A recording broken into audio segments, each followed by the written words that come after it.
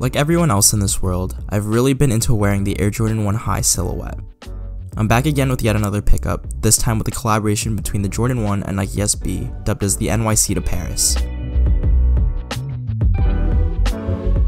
The shoes are primarily composed of this leather upper, and is unique in the sense that it takes on two colorways. Upon first glance, these are taken over by the light bone and gray colors. However, you can see underneath that are hues of crimson and pink that become much more present after wearing them for some time. With these being a collaboration with Nike SB, the wipe away colors will technically appear when you skateboard with these, but let's be real, most people, including myself, won't be skating in these. You could get further glimpses of the Nike SB aspect of this collaboration through the logoing on the tongue. Otherwise, you get your usual Jordan 1 details such as the nylon tongue, assortment of flat laces, and Wings logo at the ankles. People all over the internet have been customizing their pairs to their own liking, which is super cool. The Jordan 1 in general, to me, is like a canvas that gets better with age, similar to say something like an all-white Chuck Taylor. This wipe away feature to me is great because it allows people to wear these sneakers like their own canvas. As I mentioned earlier, this colorway is dubbed as the NYC to Paris, as both cities were important geos in the historical timelines of both Jordan brand and skateboarding. I read this online, and supposedly New York City is represented with the gray and sail color to show the city's grittiness, while the light pink symbolizes the city of Paris's vibrancy.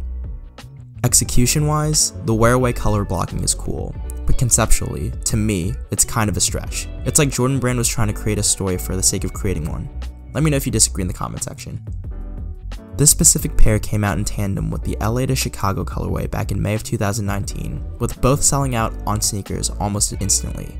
It's interesting though, as the LA to Chicago colorway was the more popular one and is going for a crazy amount in the resale market.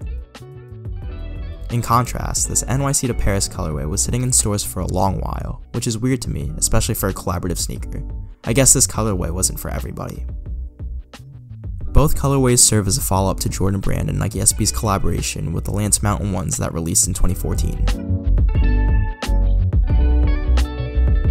Similarly, Nike SB is no stranger to that idea of wipe-away coloring, with it being present through past dunks in their lines. Even historically, there are deep ties between Jordan brand and the sport of skateboarding, as skateboarders in the 1980s loved skating Jordan 1s. As far as price goes, I bought these from Resku for way under the $175 retail price. I was able to walk away with them for around $80 and in gently worn condition. The resale price on these is starting to slowly rise, and I predict that these will skyrocket in value as the years progress. I'm not too concerned though, as I plan on wearing these for the years to come and watch them turn into my own custom creations, showing my own unique wear pattern over time. I'd love to know what you guys think of this pair of the Nike SB and Jordan 1 New York City to Paris. Do you like this pair? Is it something you'd wear? Let me know all about in the comment section.